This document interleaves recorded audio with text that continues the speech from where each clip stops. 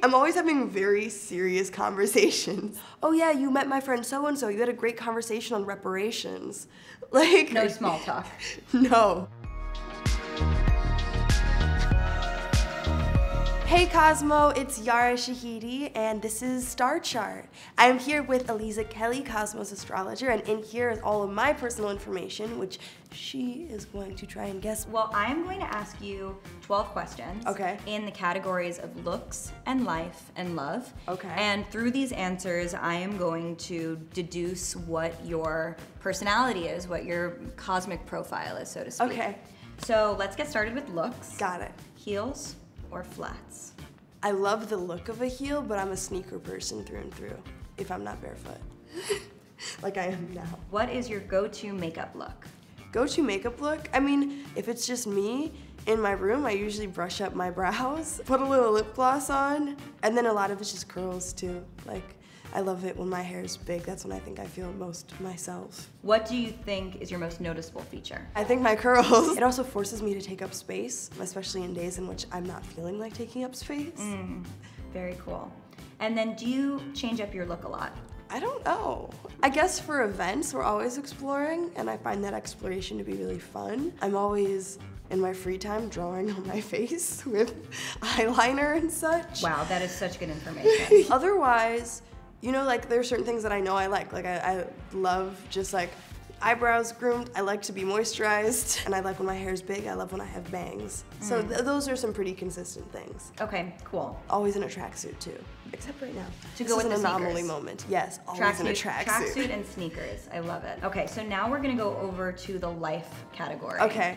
What does your bedroom look like? I really, really want you to like describe it to me. Okay, it's all white for the most part. Like my bed is the center of it. I have a James Baldwin pillow and an Angela Davis pillow with like quotes of theirs, and this one really creepy monkey pillow my brother got me. I have a lot of little things. A Buddha collection by my bedside, and usually like a lot of my crystals and my journals are all on one side, so that takes up a whole kind of little area. I have 2 cork boards, and so on there are usually like maybe concert tickets or photos of friends. So you're very nostalgic. Yeah. You're giving me so much good information. When you go to a party, where do you gravitate towards? The snacks, the dance floor? Are you even at the party to begin with? I like small social things, preferably. Usually go on adventures to museums with my friends, or I love dinners with friends. If I am at a party, love dancing. But also, whenever I hear like what people have taken away from a party, I've always heard like, oh yeah, you met my friend so-and-so, you had a great conversation on reparations. Like, I'm always having very serious conversations at parties. No small talk. No, and it's not intentional. I get you. I get you.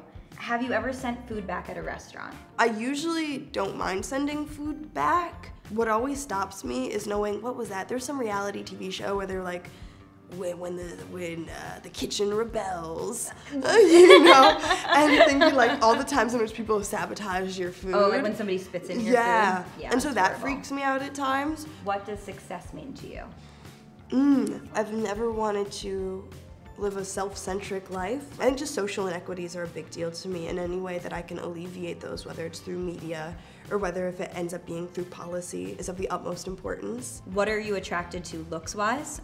And then what are you attracted to personality-wise? Looks-wise, the whole gamut. I can't quite say. Personality, love great conversations. I love just people who are generally passionate. It doesn't matter if it's something that I'm familiar with or not. There's nothing more interesting than an interested human, is what my mother always says. And I think that generally applies. And then last question before I weigh in my assessment. What is the fastest way to win your heart? Music is one thing. Always vibing on music and book recommendations. Podcast recommendations, if we connect on podcasts, like, whoa. Already a deeper level of friendship. I think I'm ready to do this. Okay, this is exciting. Okay, so some of the things that really stood out to me are, of course, your interest in humanitarianism and the fact that you care very much about the world, which is extremely Aquarius. So I think that we're gonna have to weigh in Aquarius somewhere, probably either in your sun or your moon sign. You also talked about music a lot, and Pisces is the sign most connected to music. So I would also guess that you would have Pisces either in maybe Mercury, Venus, Mars, if the way that you're coming into a space, the way that you're taking action is with Pisces. But I also think that despite all of that, you also are a performer. So, you know, you don't want to live in a me-centric world, which does make me wonder if maybe there is tension in your chart where you are Leo rising and you're sort of combating that with like being out in the center, but also wanting to like help all the people and be out there. Okay, I'm opening up my chart right now. My friend, I'm so into this. My friend actually gifted me my chart. Okay. My sun is Aquarius. Yes! My moon is Aries. My rising is Leo. Woo! My I'm Venus sorry. is Capricorn. And my Mercury and Mars are both Pisces.